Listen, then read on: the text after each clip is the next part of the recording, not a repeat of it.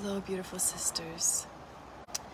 I wanted to share this video, a little update on what has been activating within me since, I would say a couple of days before activation happened for all of us together. And,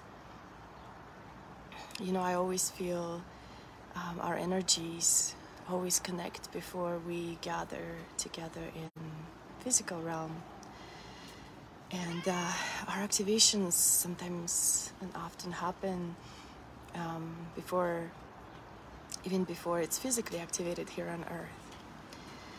So as we heal our souls, our earthly manifestations occur, sometimes unconsciously. So what I was feeling deeply is this pillar that's coming for me, and that it's very potent. And the name for this beautiful pillar is, and I wanted to share out loud here, is Sovereign Seduction.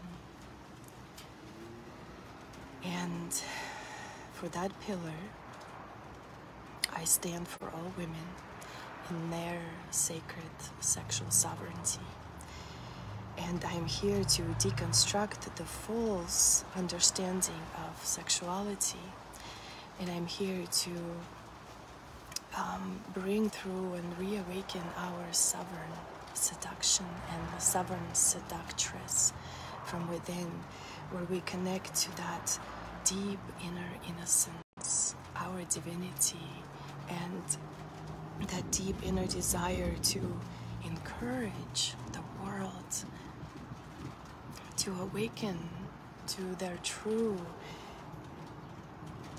divinity, to remember who they are, for all human beings to awaken to their true sovereignty, to highest, infinite, pure source of love, to that connection to the divine creators and that creators within, and to reawaken to devotion.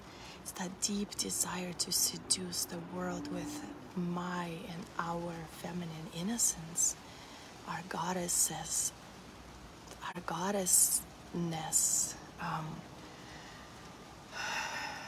to encourage a man, to encourage a partner to be the source of reverence, honor, kindness, kingship, leadership, royalty, to bring back sovereignty and benevolence.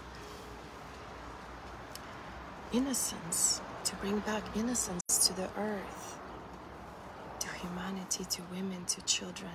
Deep inner fire to seduce a man to remember his innocence and his sovereignty and his devotion to all that is holy in the feminine, to awaken God in all of men, of all of mankind. So that is what I wanted to share. Sovereign seduction, my fourth pillar. And I feel this map, this blueprint is currently downloading into my being. Out of everything that I have gathered, I am clear on my pillars, and I will share about that soon as I gain more clarity and more inspiration around this work and how I want to present it. So I'm deeply inspired. Thank you all, sisters. So much love to you. Blessed be.